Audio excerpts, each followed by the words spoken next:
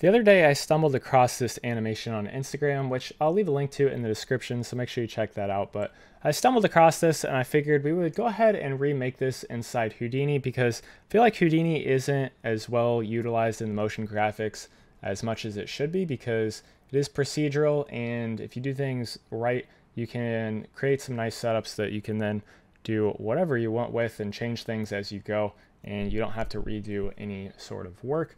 And this is a super simple kind of demonstration of how that all works. So let's go ahead and go about creating this. So I'll create a geometry node here. We're going to create a spiral. So this is from the labs tool set. So if you don't have this by default, then you need to come over to this plus icon. You can go to shelves, and then I believe it should be in here on the side effects labs. Now I just installed it by default, so you can also do that with Houdini, the Houdini install. I would definitely recommend doing that with whatever Houdini install that you have because the labs tool set is awesome. So for this spiral, we need to change some settings here. So this first setting of the radius is going to be your bottom, and then the second one will be the top.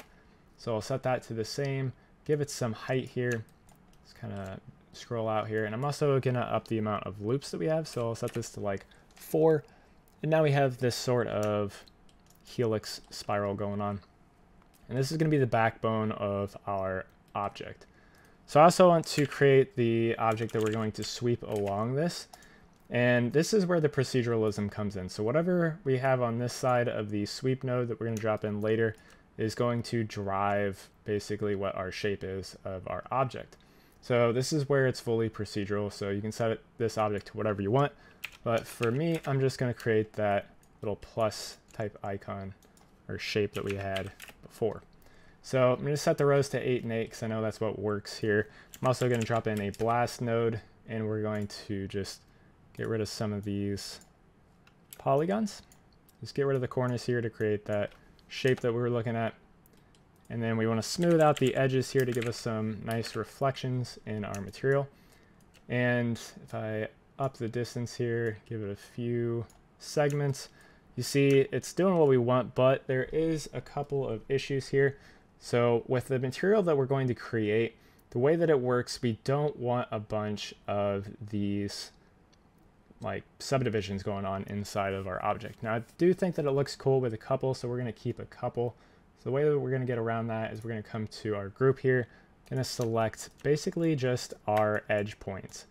And this is, like I said, just going to smooth out our edges to give us some nice reflections in the material, but it's not going to create a bunch of lines to just kind of messy up our design. So that should be good. You see that we got what we're looking for going on now. And then we need to drop in our sweep node. So I'll wire this up, take a look at that. So from here, I can control the shape further just by dragging this down. Now if I look, you see that we kind of got some weird stuff going on. It's being swept along here, but it's not looking the way that it should.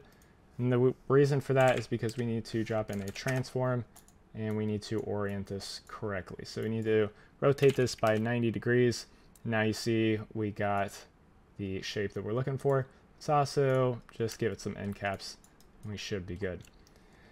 Now for the post, we wanted to make some animation. So if we need to scroll down to this roll, and we need to set this to $F, and that's just going to set it to whatever frame number we're on. So if I press play here with real-time enabled, you see it's slowly rotating. If you want to speed this up, you can multiply or divide this by a factor of whatever you want, and it will do whatever operation you choose.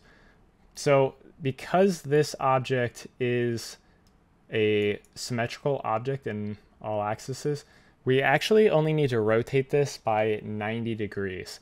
Now because we're on frame 1, it's already got a rotation of 1, so if we go to frame 91 and I hit enter here, you're going to see that it actually doesn't really change in appearance. So no change in rotation there. That's because it is the same exact shape in all axes, like I said.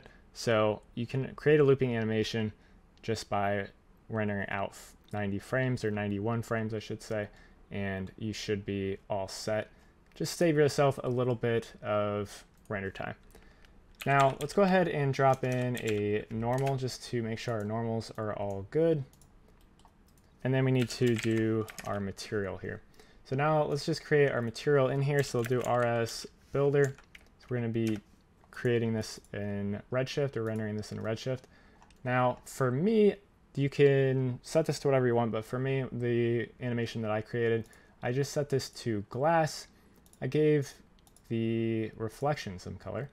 So let's set this to, I don't know, I think like a pink may look cool. Give it some pink. I did change the IOR just a little bit, moved it up to like 1.6-ish. And then I set the dispersion to something around like 6-ish. And that gives us kind of a cool look. Now, like I said, this is kind of going to be your room to play with. So create whatever look you want to go for, but this gives a kind of cool look. So let's go out here. Let's create a camera. We're going to go ahead and lock that to the viewport, which we're good. And we also, I'm just going to drop in a light dome for our purposes here. I'm going to drop the exposure just a little bit. I'm also going to come into the environment and just uncheck that background so it's just a black background. And then let's go to our redshift and create our render nodes. And we'll create our render view as well, or pull that up.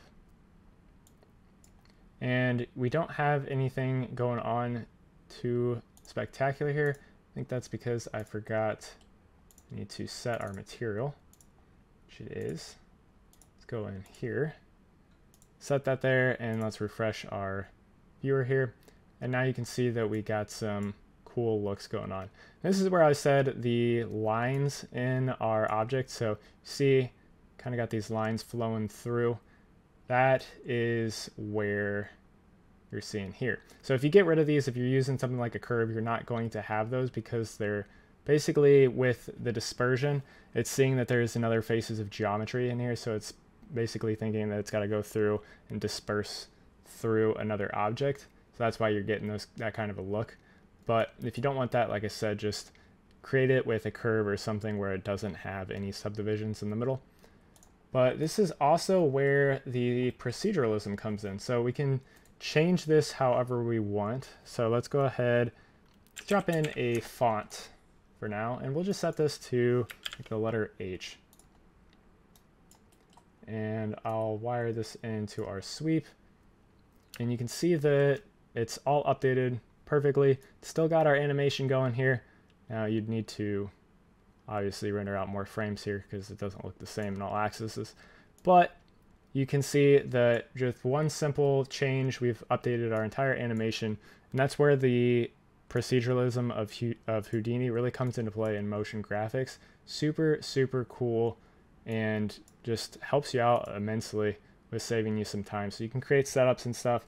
Definitely recommend looking at how you can go about using Houdini to create your motion graphic stuff if you aren't already, because like I said, super, super powerful. But anyways, this was just a quick look at how to do some cool stuff inside Houdini, create those nice animations that you see on Instagram or whatever else, TikTok, whatever else you see on social media. But anyways, I do have a bunch of other videos on my channel on Houdini as well as Redshift. I do also have some stuff on Clarice as well, so, and Cinema 4D, I guess. So if you're interested in any of that, make sure you guys check that out. But anyways, thank you guys for watching and have a good day.